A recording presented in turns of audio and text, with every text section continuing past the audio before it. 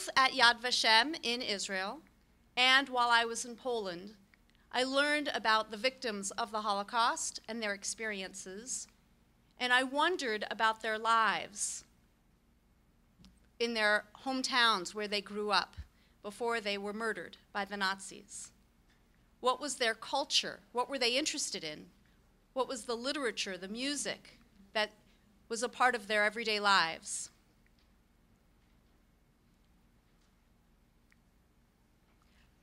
That kind of thought is what led my stepfather, Michael Kessler, to initiate, together with the East Brunswick Public Library, this annual series of programs on the history, the culture, and the music of Eastern European Jewry before the Shoah. The first one took place 2 years ago and was on the Jews of Ukraine. The second one last year was on the Jews of Poland. This year, we are highlighting the Jews of Tsarist Russia before World War II. There will be an emphasis on Jewish music and its influence on Russian culture. We will also note the cooperation between Russian composers, literati, and upper echelons of Russian intelligentsia. I've been asked to go through with you a little bit the history of the Jews of Russia and a little bit about Jewish music in Russia, so that's what I'm going to do. But I'd like to begin with a question you may be familiar with. It appears in Fiddler on the Roof, where Tevye asks God, "Oh God, I know that you have made us the chosen people, but could you please choose somebody else for a change?" And this really sparked for me a whole set of associations, because I think what Tevye is saying is what a lot of people, Jews especially, feel about Jewish history, and that is it really is a long chain of suffering and persecution. And Tevye could be forgiven for perceiving Jewish history in that way. He went through a lot, as did any Jew living in the early 20th century. Of course, Tevye is a fictional character, but you know, he represents really an ethos. I would like to broaden our perspective a little bit on Russian Jewish history by suggesting that there was a reason why so many Jews of the world, really 3/4 of the world's Jewish population, wound up there by the 19th century. And what I'd like to suggest is that the Jews had managed to achieve there a relatively secure and prosperous existence. And this only really began to break down to a great extent with pogroms and eventually the Holocaust rather late in the game, towards the end of the 19th century, the beginning of the 20th century. But there are centuries preceding that, as I said, of a certain kind of coexistence between Jews and Christians.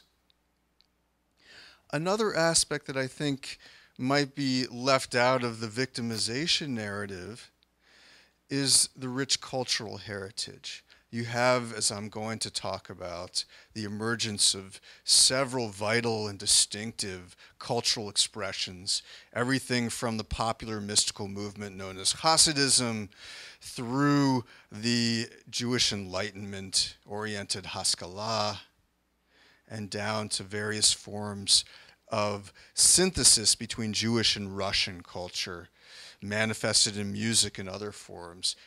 Now, I think it's no coincidence that Fiddler on the Roof is playing on Broadway again. It's not because none of us have seen it. Probably all of us did, both the play and the movie.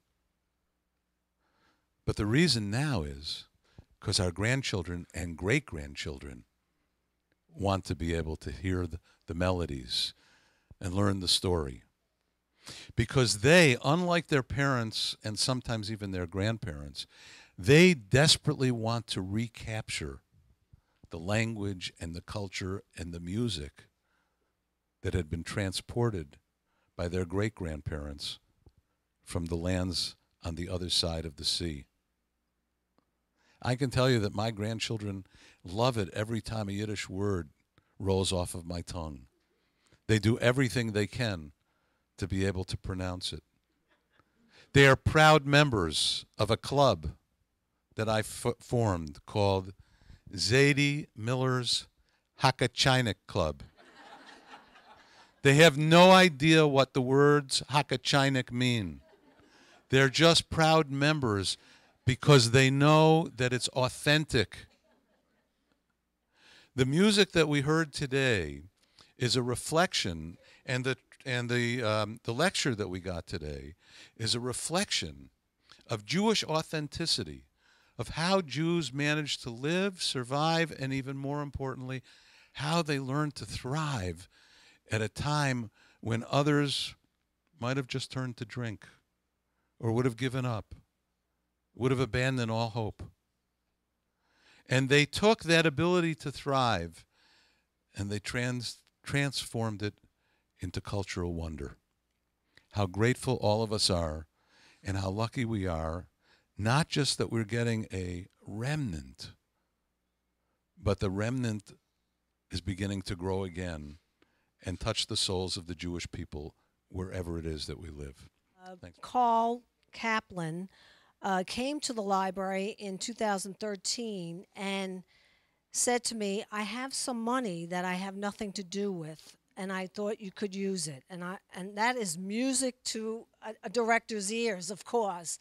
But actually, what I discovered in our conversation, Carl and I bonded like immediately, and because we're both Brooklyn people, and also because his heart was so huge, and he explained to me that the Holocaust collection that was in this library already, that I knew about for many, many years because I did reference and I used it so heavily.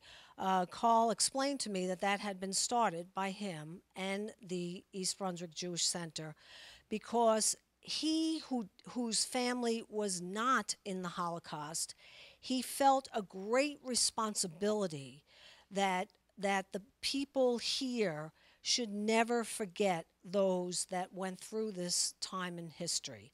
And one of the things that I so appreciated about Carl was that he said, I don't want it to just be in the temples and the shuls. I need this story to get out to others.